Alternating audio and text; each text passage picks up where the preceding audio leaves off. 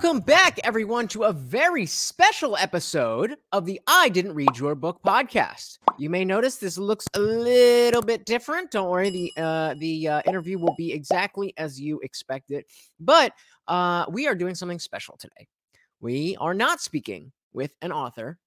We are speaking with another YouTube content creator. So this is going to be the one. This is going to be the episode that separates the men from the boys. This is going to be the one that lets me know who's really a fan and who's just a poser.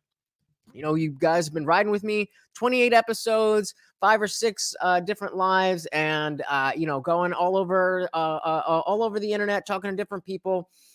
I'm hoping that by now I got a little bit of trust that I can call on. I know Jesse somewhat. Well, not like know him personally too well, although I did go to a UFC event with him in Vegas, which was awesome. But I'm very familiar with Jesse. Usually, we're coming into these episodes and I have no idea who the person is. Oftentimes, I don't know what they even look like or how to pronounce their name until they're on the screen. But today, I wanted to make an exception because I want to introduce you guys to this person. It's very likely that it's very likely that he has your attention before mine, and a lot of you may be here specifically for him and don't really care about who I am. If that is the case, awesome. Please just remember to subscribe. And before we get into the interview, for those of you who are not familiar with Jesse, I want to take you through a video of his and just kind of give you a little bit of context. So his channel is Jesse on Fire. Definitely go subscribe. He also has Jesse on Everything, which is more politics and culture and stuff. I wanted to stay away from that in the intro just because I think we're going to get into that stuff in the conversation, in the interview. So and I had planned on going through his library and finding something that exemplified why he is not only somebody that, not only his passion for the sport, but also his ability to see what's going on and to tie the dots together. So if you have no idea what I'm talking about and you're not an MMA fan, you may not be aware of the fact that MMA, UFC is a lot more than just the punches and kicks and what happens between, the start of the round and the end of the round, or the start of the fight and the end of the fight. There's a lot that goes on in between fights, in between cards. And because it's an individual sport, us fans get really closely connected, personally connected to these fighters. And so the things that are going on in their lives, all this kind of stuff is important to us. Now, there's plenty of fighter interviews and, fighters have their own YouTube channels and stuff like that. There's plenty of that content out there. But what Jesse offers is something a little bit different. So going into this, if you're not an MMA fan, I just want you to place the way that he's talking about what he's talking about into the context of really any hobby or industry. That's the particulars of who this person is and that person is. That's not really the point of why I'm showing you this video. Without a cover of a book to read, or without a cover of a book to look at, or the back of the book to read, this is what we're going to get to just introduce you to Jesse. So it's a little bit of a long video. I sped it up a little bit. We're going to go through it. I'm not going to waste time, teaching you the history of every person that he talks about. It's just meant to give you a snapshot into what he does so that you have an idea of what we're doing when we jump into the interview. So without further ado, let's dive right in and watch some Jesse on Fire. In this video, he is he's talking about Chael Sonnen. So that's one person I will talk about. He talks about as well. Chael Sonnen is a former fighter, retired, who has taken to YouTube and has really made a name for himself in the similar space as Jesse. Kind of doing it on a larger degree, obviously, you know, having the audience from being a UFC fighter. But he is sometimes, you know, not always. I guess the right way to say it is, as Jesse points out, is that this man, Chael, is somebody who works for the UFC. And when I say works for the UFC, I don't necessarily mean he puts out a video and the UFC is paying for, you know, the editor and this, that, and the other. But he wants to push the narrative that the UFC as a company wants the viewers and the fans to understand. And when there's, you know, when there's real people and there's real money at stake, then, you know, what the company wants and what the fighters want and what the fans want don't always mean the same thing. So that's kind of just a little bit of what we're going into. I just think that so yeah, let's dive in. And if there's anything that, how do I change this? If there's anything that I need to stop and talk about, then we'll stop and talk about. So without further ado, Jesse on fire. Start with Chael Sonnen. So we're talking about Chael Sonnen's channel and general assumptions that you, okay? So if you watch closely, Chael is a person who is always going to make pretty clear where he sits on a topic. And his opinion, in almost every case, aligns with the interests of the UFC. That's not a bad thing. He's on their team. Okay? Now, if you're a team player, as Chael is, as I am, you are generally going to have opinions that align with the interests of your team, right? But you have to keep that in mind when you watch his videos sometimes. Like, you know, and let me just say this before I even get into this. The only reason I have this channel is because Chael put me on fan questions twice. He put me on fan questions twice. And I started, you know, sending him in all the time. I was like, God damn, I'm good looking at these videos. It's pretty fucking smart too. Why can't I just do this myself? And that was one of a few reasons why I started the channel, a big one. And so I will always be eternally grateful to Chael, not to mention, you know, I basically modeled my entire thing after how he does it, low editing, etc. Bottom line, Chael's a stud.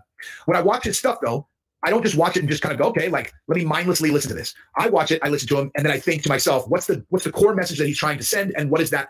How does that align with things that I know that are going on in the UFC right now? Because he will tip the hand of the UFC if you're listening. Like, you know, I mean, you kind of have to have some form of base understanding of the business itself and the way that these things work. But if you do, and you listen to his channel, a lot of times you can pick up a lot of stuff that he might not be directly saying. And today is one of those things because he tipped his hand. I think I'm going to say I'm very confident, like very confident, and only this confident after kind of validating my point with someone who would be more in the know than I would. But yeah, so I'm going to share with you what that is because it has to do with Nate Diaz and it has to do with Jake Paul. So, like, if I was going to give an example of Chael kind of voicing an opinion that was very obviously kind of positioned in the favor of the UFC against what I would say, without being disrespectful, common sense, right, would be when he was positioning against Francis Ngannou fighting Tyson Fury. And he said that, you know, he basically framed the Conor McGregor and Floyd Mayweather fight at like... So I'll stop this here real quick. And just to, again, give a little bit of context, Francis Ngannou is the heavyweight champion of the UFC. Tyson Fury is heavyweight champion in boxing. I don't know. They have a million different things. And that's what Francis wants to do. Now, Francis has a very unique story and a very inspiring story in the fact that he was literally a literal ditch digger in Cameroon when he found out that boxing was a thing.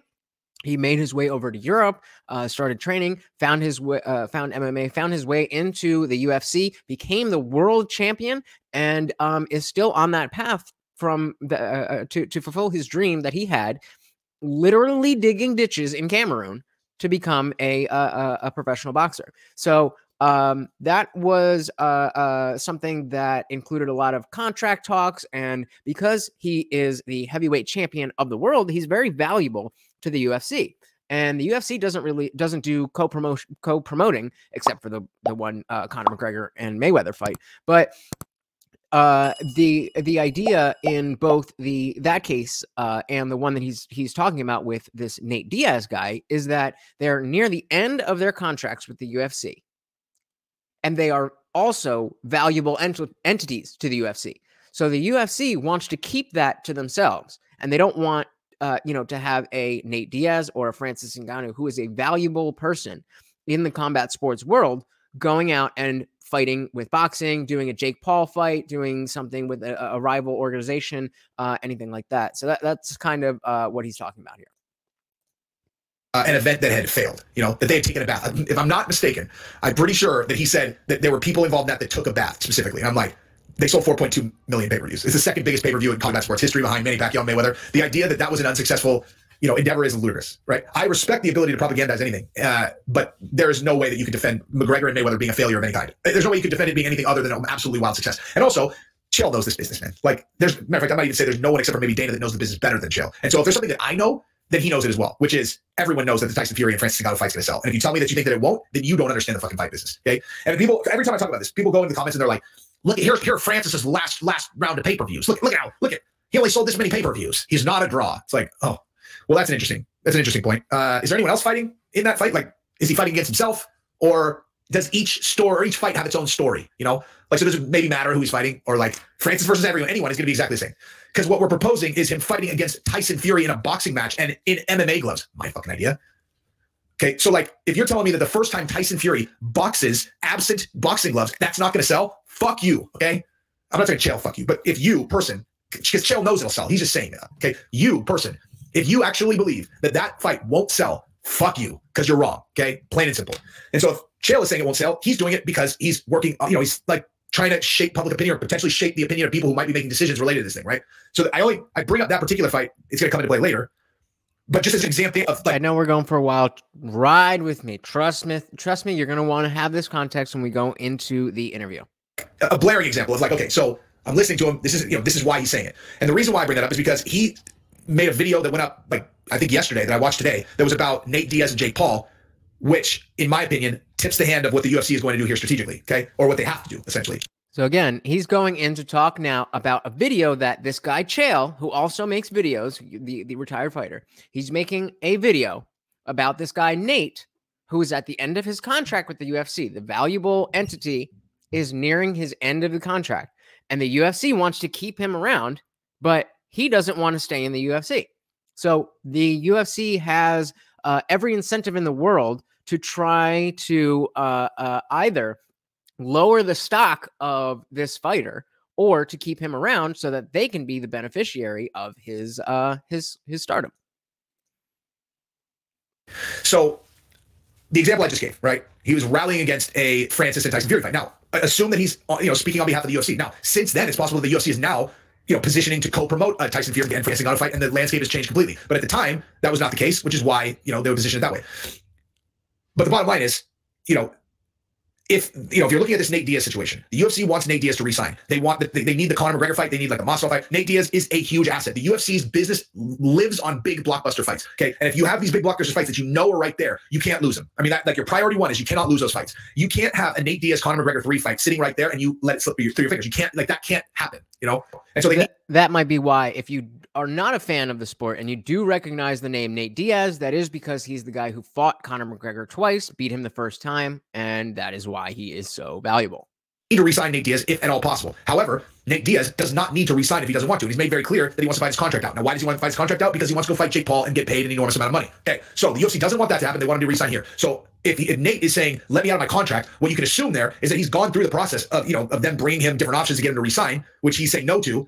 And if he's, he's just sitting there like, just give me a fight. I want to fight my contract out. The UFC's like, yeah, no.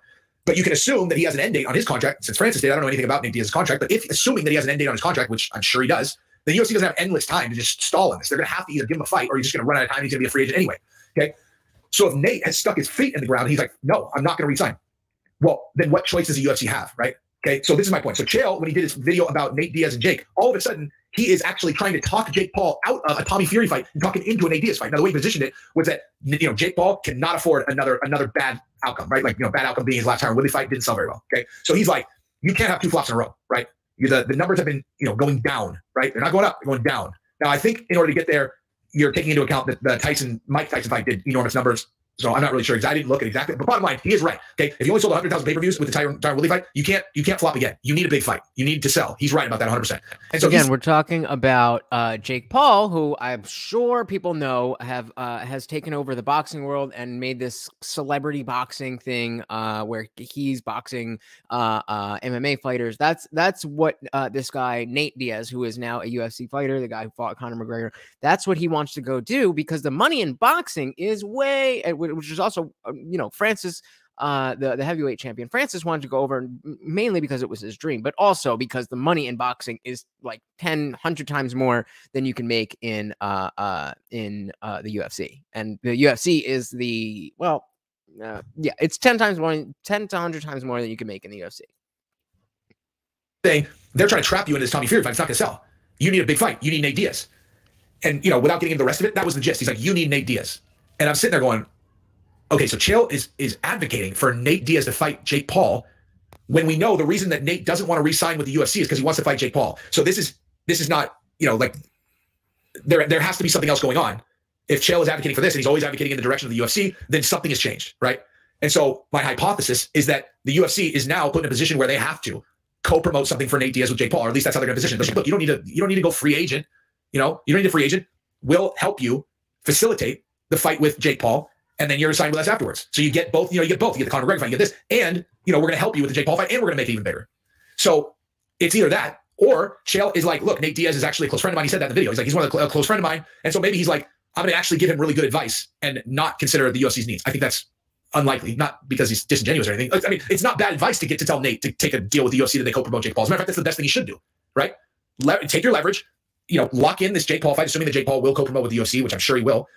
You lock that fight in, and then you lock in the Conor McGregor fight, probably the Masvidal fight, and you know you end up clearing fucking, I don't know, 20, 25 to $40 million over the, you know, depending on how things shake out over your last 3 fights. I mean, that is the correct play. And even if I'm off, like it's 50, you know, it's 10 million for Jake Paul, and it's 5 or 6 for the next 2. That's still plenty of money to do whatever the fuck you want for the rest of your life. I know it's a long video. We're almost done. Stick with me. Right? In addition to the money you've already made. But, you know, it's also possible that, like I said, that Chael's prioritizing his relationship with, like, he knows that Nate Diaz wants to go fight Jake Paul. He's like, you know what? I'm just going to give him this advice to just go fight Jake Paul. I'm going to, you know, work against the UFC's interests. That seems extraordinarily unlikely to me.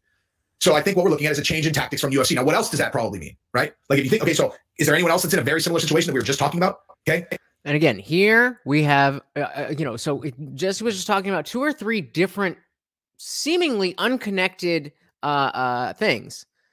2 or 3 seemingly unconnected things. And now he's, you know, he's drawing through lines and he's connecting dots and he's showing how the business works. That's really what it comes down to. Is this is, you know, when people don't understand what's going on, this is the guy that's going to let you know what's going on. So let's continue. Oh shit. Oh Jesus. Francis is in the same situation. And so if the UFC is starting to entertain a Nate Diaz co-promote with Jake Paul, you know, to do the Jake Paul fight and then back with the UFC, then you would assume the same model should be in play for Francis, right? You do the same thing with Tyson Fury, and then you have him locked in as the heavyweight champion of the UFC, as opposed to the alternative, which is if they don't do something with the UFC, right? If Francis doesn't do anything with the UFC, I mean, I know what they're going to do. Like they're going to fight Tyson Fury first. That's a locked-in enormous payday, $20 million minimum, right? And then after that, let's say he got eviscerated by Tyson Fury, right? Let's say he got pieced up and just fucking dirt napped, like made to look ridiculous. Okay, so you can't sell another boxing match. Okay, well, you already made 20 there. Okay, then they can go to all the other promotions and do one-offs. ONE FC is literally like trying to get Francis to come over to ONE FC right now. You know, I don't know the financials of all these other companies. Obviously, the UFC is best positioned to pay Francis better than all of them anyway. So to me, ONE FC is just another organization like the UFC. They also do MMA. UFC is just like, you know, football is the sport, NFL is the organization, MMA is the sport, UFC is usually the organization, Bellator, Professional Fighters League, aka PFL, ONE FC, One Fighting Championship. All these are just other organizations. So it would be like Canadian Football League or whatever. So it's a no fucking brainer. You sign with the UFC and you have a, you know, you get the Tyson Fury fight first. So you get the locked in Tyson Fury fight. And then UFC has you locked in. Like everybody gets what they want. I mean, I know UFC obviously would rather not have Francis fight Tyson Fury, but maybe that's not the case, right? Maybe they don't care. You're going to have to give, you know, Francis that payday, which candidly, he's going to get anyway. And then you get him locked in. I mean, it seems like it's an identical situation. Let me pose this to you guys, okay? Why not do it on the same card? And it's like the fucking biggest blockbuster in, I mean, can you fucking imagine how many pay-per-views that would sell? So, like, can you fucking imagine how many pay-per-views that would sell? And you also could, there is another option too. There's another option. You could bring Nick Diaz in there also. You have Nate Diaz fight one of them. You have Nick Diaz fight the other. You got the Pauls against the Diazes, and then you have Francis fight against fucking Tyson Fury, and then you have someone else fight against Tommy Fury. Fucking dude, you do Mike Perry against fucking Tommy Fury in the undercard. I mean, come on. And like he's coming, it's from what it seems like, he's coming up with this stuff off the top of his head. These, you know, oh, you should do this, you should do this, you should do this, and it just demonstrates an understanding of the business that people like myself appreciate, but don't really understand to that level. He's just got it on just another level. And so it's this kind of stuff, how he knows this stuff and how he applies it to not just MMA, but to life, to business, to family. You know, he's a husband, he's a father, he works, he's started businesses, he's done. So don't think that the MMA analysis is his claim to fame here. He is amazing at that, but this is just a little bit of context. We're almost done. Let's finish this up, and then we will get into the interview. Come on. I mean, that's too many. In all honesty, it's too many people paid, right? That's too many. Like, you don't put 6 blockbuster people on there because, Tyson Fury wants his 30 million. Francis wants his 25. Nate wants his 15. Jake wants his 15. I mean, you probably actually fucking could afford all these because that shit is going to sell, son. That's just going to sell. But you have Tommy Fury against whoever, Tyson Fury against Francis. You have Nate Diaz against Jake Paul. You have Nick Diaz against Logan Paul. I mean, let's fucking go, son. Let's go. Okay, one other thing. So I'm going to stop it there. I think there's something else in the video that's pretty awesome, but if you're not an MMA fan, you probably don't care. And that I just wanted to give some context to who Jesse is, what he does, what is his claim to fame, and why he is why we're going to be talking to him. So he is somebody that you want to know. I feel very lucky to know him. I think that, I don't necessarily agree with everything he says, whether it's about MMA or if it's about politics. I don't necessarily agree with him, but he has an extremely unique perspective. He's very, very good at reading people, and he has a lot of life experience. I don't have to justify myself to you guys. If you ride with me, you ride with me. Jesse on Fire is somebody that we want to hear from. If you're not part of that club, I will see you later. But for the rest of you, if you're still here, this is going to be a great interview. So without further ado, let's bring in the man himself, Jesse on Fire.